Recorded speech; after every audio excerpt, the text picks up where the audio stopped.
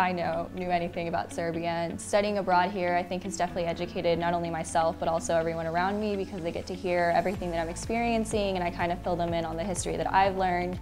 So I think it's definitely going to give me the opportunity to be able to educate other people on what I've learned here, and that's the biggest thing that I think I'll take back. This is the first time that I've actually worked anything with the students from the United States from America. We have something in common. All these people probably didn't know much about Serbia, and I didn't know much about Clemson, South Carolina. I would pretty much like to see all the people back again, and that only proves that the Clemson did nice selection from its students.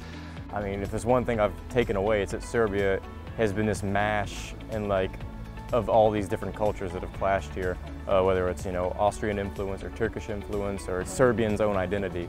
Really interesting just to see from, political science perspective, looking at the history and how things have affected the people and the culture. And of course, the professors here at the faculty were great.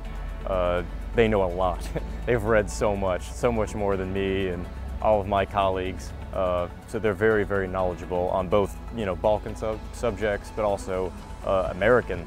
We are following US programs for international relations, theories of international relations, European Union studies, US national security, US security and foreign policy, and some other disciplines.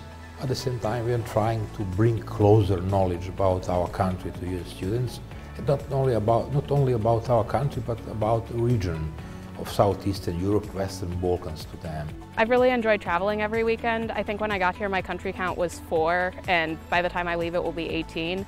So I've really enjoyed being able to see a lot of Europe. And then in addition, we've had some excursions within the Balkans to Sarajevo, Zagreb, Pula, Croatia, and those have been really interesting destinations that I wouldn't have gone out of my way to see if I had not been on this trip, but they've ended up being some of my favorite cities in Europe.